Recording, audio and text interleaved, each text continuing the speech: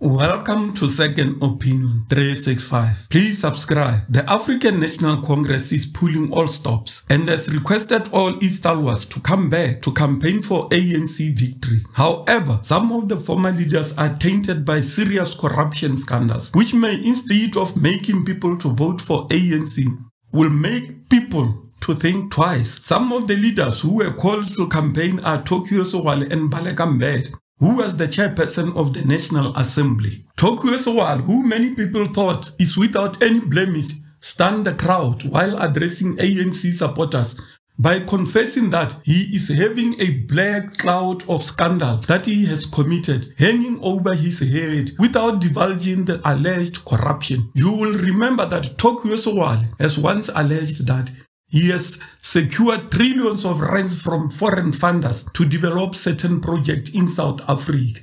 But National Treasury refused to release the funds. However, that time, the National Treasury and Department of Finance did not have any knowledge of the alleged trillions. It is clear that Sowale was just hallucinating and dreaming of being rich.